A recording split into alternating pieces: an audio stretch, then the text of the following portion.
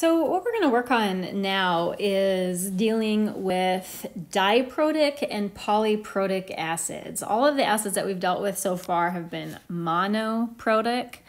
A monoprotic acid is one that has only one H plus ion that it can donate in an acid-base reaction. It might have more hydrogen atoms, but it only has one acidic H plus. So a diprotic acid is one that has a total of 2 hydrogen ions that it can donate in an acid-base reaction. And polyprotic, poly means many, so this is going to have more than 2 H plus ions that it can donate in a reaction. When we have an acid that is diprotic or polyprotic, each one of the hydrogen ions gets its own Ka value.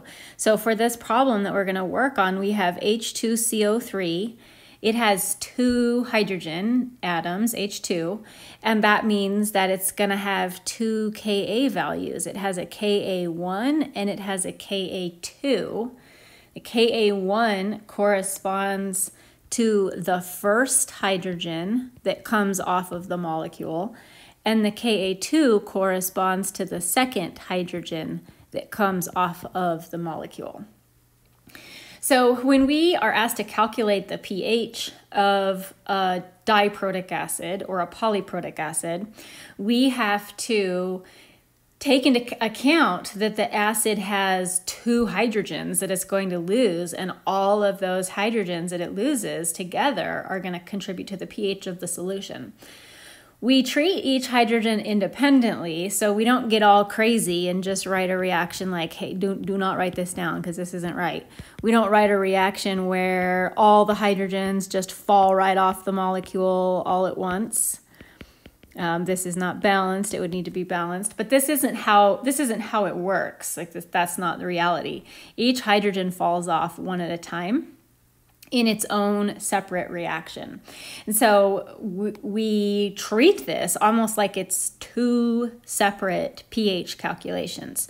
And this worksheet is going to walk you through those multi-step calculations. So the first thing that we're going to do is set up an ice table for the dissociation of the first H plus ion using Ka1, because that's the one that corresponds to the first H plus. So to set up an ice table, remember we start by writing our acid, H2CO3, and remember it's always plus H2O every time and in equilibrium. And because this is an acid, one of our products is going to be H3O plus. Our other product comes from the hydrogen ion being taken off of the acid and transferred over to the water molecule. So what we have left after that transfer is HCO3 minus. So there's our balanced chemical equation, and now we need to make an ice table. Our initial concentration, up here it tells us, our initial concentration is 0.25. Initially, we have no product. We don't know how much this is going to react, but we know that it's going to be some amount. We're going to call X, and plus X on the right side because of the stoichiometry. And once this gets to equilibrium, we're going to have 0.25 minus X, and we're going to assume that X is really small relative to 0.25. So it's just going to be 0.25, and our products are going to be X and X. And we're going to use the equilibrium expression, Ka1, to solve for X. So our equilibrium expression, Ka1, is H3O plus times HCO3 minus over H2CO3. Plugging in what we have from this problem, Ka1 is 4.2 times 10 to the minus 7. H3O plus and HCO minus are each x, so that's x squared. and H2CO3 is 0.25. So now we need to get our calculators out and solve for x. It's going to be 4.27 times 10 to the minus 7. Multiply that by 0.25 and then take the square root.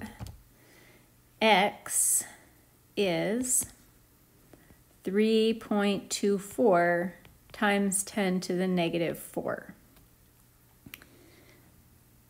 In the next video, we're going to go over the next step.